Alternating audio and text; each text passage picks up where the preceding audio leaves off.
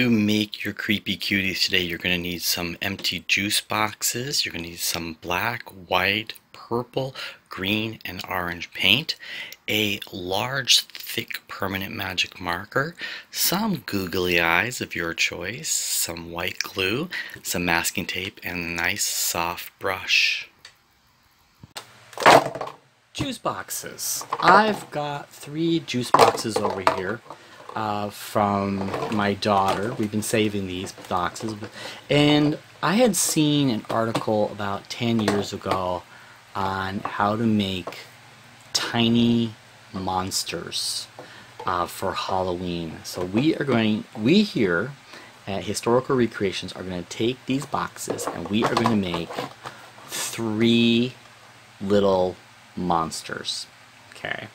And of course, at Historical Recreations and prop making, we usually go the distance. So this is my take on the little juice box monsters.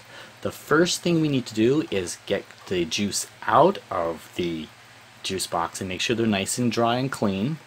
And the second thing we need to do is we are going to paint them completely black with black acrylic paint. So let's do that next. Once you get your boxes all blacked out here. Now I used a mixture of acrylic paint, and then at one point I actually experimented with a black permanent magic marker. I just went right over it. It works nicely too. It actually was kind of smooth, but I did 2 in black permanent magic marker and I did 2 with acrylic paint. One gave me texture and one gave me just a nice even coat flat. The next thing we're going to do is we're going to look at different types of monsters. So let's do some random drawings. Juice boxes. I've got 3 juice boxes over here from my daughter. We've been saving these boxes, and I had seen an article about 10 years ago on how to make tiny monsters for Halloween. So we here at Historical Recreations are going to take these boxes and we are going to make 3 little monsters. Okay. And of course, at Historical Recreations and prop making, we usually go the distance. So this is my take on the little juice box monsters. The first thing we need to do is get the juice out of the juice box and make sure they're nice and dry and clean. And the second thing we need to do is we are going to paint them completely black with black acrylic paint. So let's do that next. Okay, so basically as a designer I had to come up with some kind of concept ideas. So the first one I wanted to do would be like that. Oh, isn't that cute? A little Frankenstein monster. And then the next one I got down, ooh, kind of like an angry pumpkin. I like the idea. First of all, I had the idea of doing a ghost. And I thought if I make a ghost and an angry pumpkin, and I came up with this idea. And then I came up with, isn't that cute? That's a little, kind of looks like the count there. And the last one is going to be a mummy. What I was thinking about doing is maybe changing his all white tuxedo to black. He looks a little bit more like vampire. Is that better? Yeah. So if you like my drawings, this is the conceptual. So let's begin on making our monsters. Now, the different ways to put these on here. These are googly eyes. I went down to our local art shop and got some googly eyes, and look at that. I have 5 big ones and a whole package of smaller ones. So let's do some experimentation right here. Let's see what's going to look good. We want to put, oh, well, that's kind of clever. We can actually mix the eyes up and make them kind of look kind of cute and goofy. Look at that. How about that? Cute and goofy? More? That's gonna look kind of cool, huh? Maybe just one with the regular eyes, like that. And let's see. You know, make 2 with the regular eyes. You could, if you wanted to, you could put 3 on there, but yeah, I don't know. You need to always play with your props. You gotta really figure out what things are gonna look like. I think maybe one of them with that and then just regular.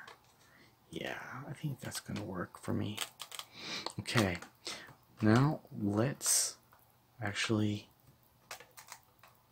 now that we know what our eyes are going to look like, let's start painting our boxes. The first one we're going to do today is the mummy, and you're going to need some masking tape. Now before you do the mummy, make sure that you know where your eyes are, what kind of eyes you're going to want, because you got to put the eyes on the mummy first before you do the other ones. The other ones, mummy eyes, and the other eyes come second. So right now, let's glue the eyes on. I'm using just white glue today. A little bit of white glue. It's a very easy project to do.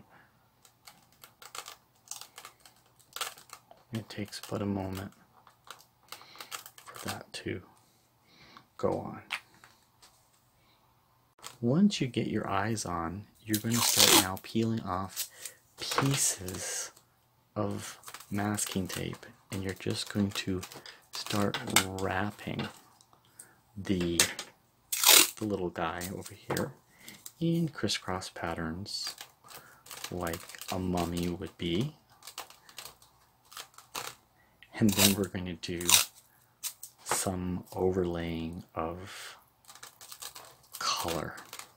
So the best part is, I need to show you, is how to do the eyes. We want the eyes a little bit exposed and a little bit protected here, like this, so people can see the eyes, but at the same time we don't want to completely give them away. Okay, so let's do that.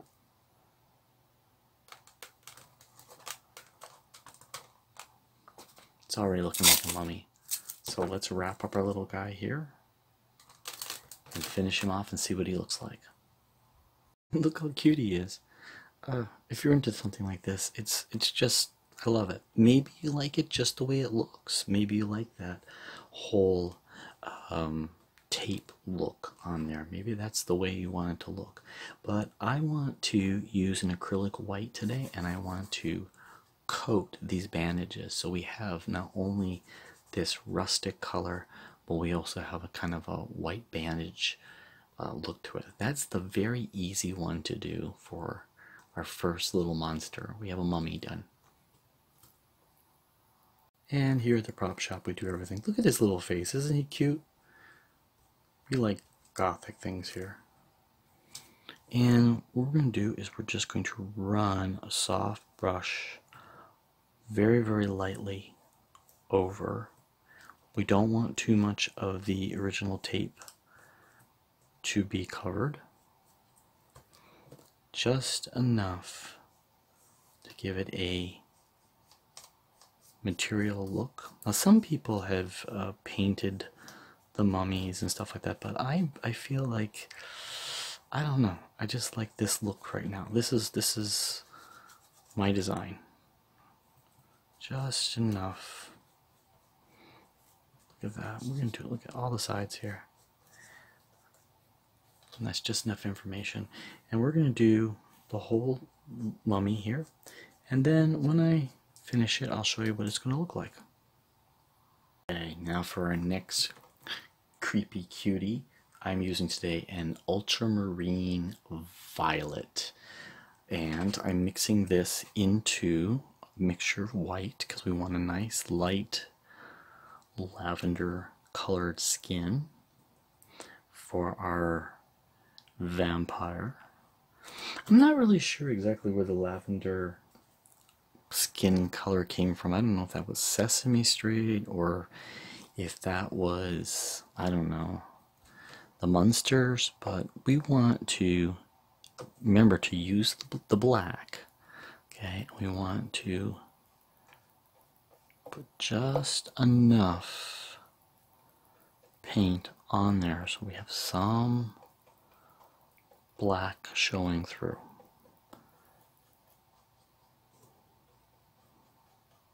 Yes, and I am going to paint as much of the box as possible.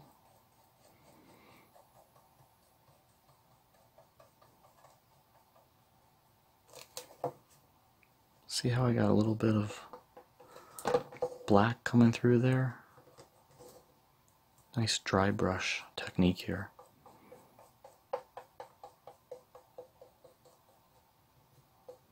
I love this color.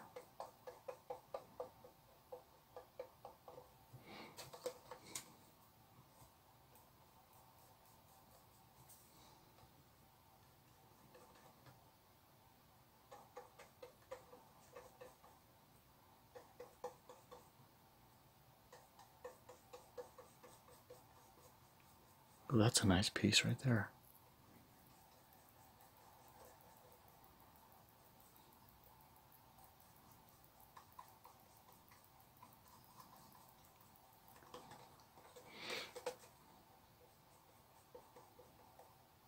And because the tuxedo will be down there, I won't have to go that far down, but that came out really nice. Alright.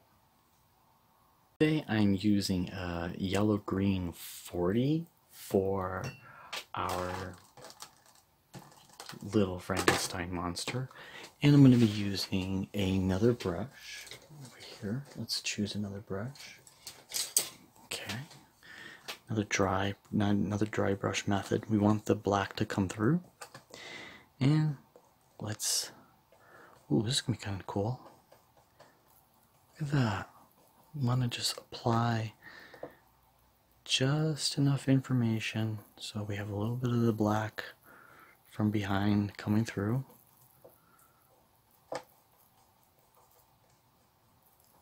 Wow, he's going to look great. You can see why I asked you to paint the whole box black.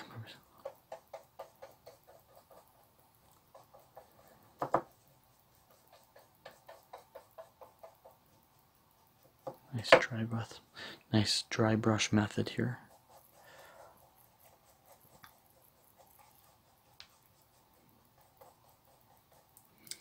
What I will do is I will finish this and show you what it looks like. For our last one tonight, I'm using a apricot yellow 606. I really love this color. I think this really makes a nice monster pumpkin color. Let's paint this up now. Doing again our dry brush method. That's the base.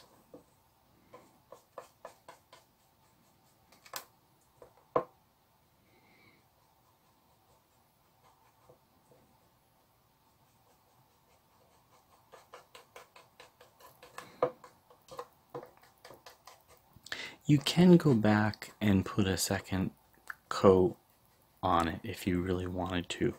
However, preferably you would like to have the black come through. And as you can see, the brush strokes that I'm making are kind of just crisscross over here. Just enough information to let the other people know that it's a monster or a pumpkin or a ghost or a vampire. Just enough information.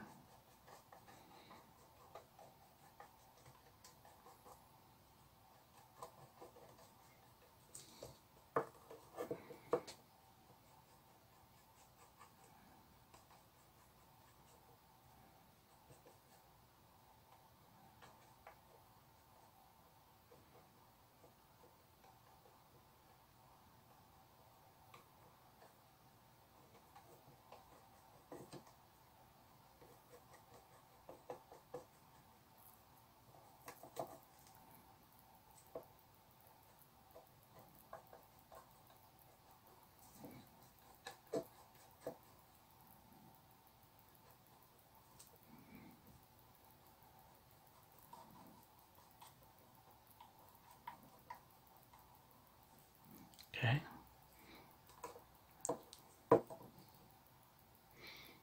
Okay, we're gonna let these dry. Okay, so let's go back to our vampire, and we're going to apply the eyes that we have chosen. I think this is going to be so cute, right? Put a little bit of glue down. I'm going to say something as a prop maker and designer. If they kind of look like a child made them, it's even better. But we need to now draw in with a permanent magic marker the hairline. Okay. You can see what I'm doing. I'm layering stuff on top of stuff, and it makes quite a big bit of a difference. And I'm going to put a mouth down here, and I'm going to actually add some teeth. So let me pencil in where I think that his tuxedo would go, and then let's continue. Just by using the permanent magic marker, I can cover over any areas. I like the roughness. I like that it's not, how do you say, there's not a sense of perfection there. Oh, I like the back. The back came out really nice. Very, very easy. And let's add those teeth.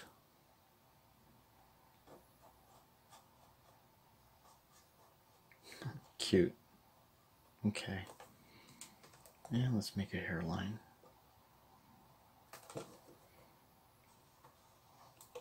I believe with the hair, I'm going to do the hair in acrylic. Okay, we put our little guy aside. Now we have our Frankenstein monster. And let's go back into here. You know what? Maybe he deserves to have two eyeballs that don't match because he's made up of parts. Right? Okay. This is fun. I'm using white glue, it dries clear. Okay, the next thing we want to do is, using our black permanent magic marker, I'm going to create a mouth.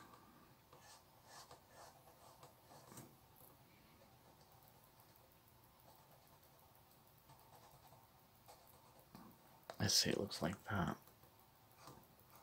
And even a scar line would be nice. Oh, okay, we can fix that.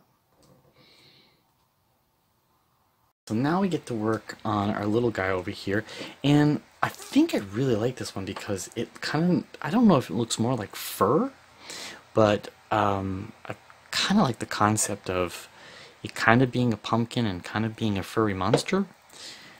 And we're just going to pop these eyes on. I thought they should be a little bit more wider spaced than the other ones. And we're going to create a mouth over here. So let's do that now. So depending on the size that we want to, and I really liked from the drawing that I had done, I like the mouth to just kind of extend over like this, like he's hollowing. Ah! So let's do that. Let's paint that in here. And you know what I thought? Maybe I should put some like spots on here too. Some like kind of like, I don't know, some kind of like little spots and dots and stuff. So let's paint that in black and see what it looks like.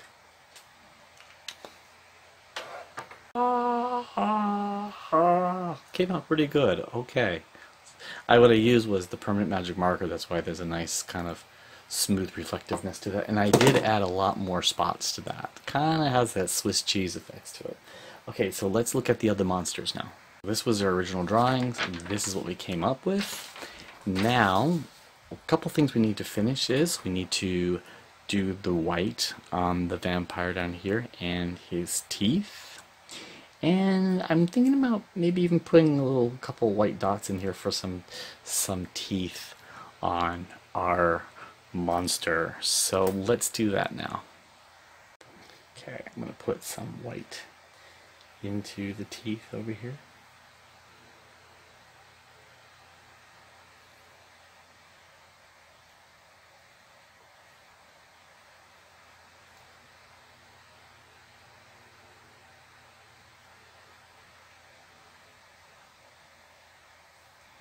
And let's put down here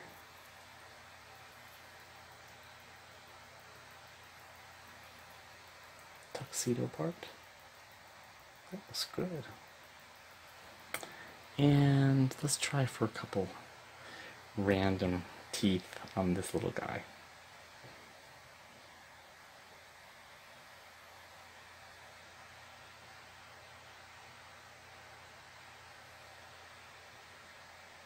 All right. Another option I can do is I can add a little bit of white up here to our vampire guy and make him a little bit more suave. More.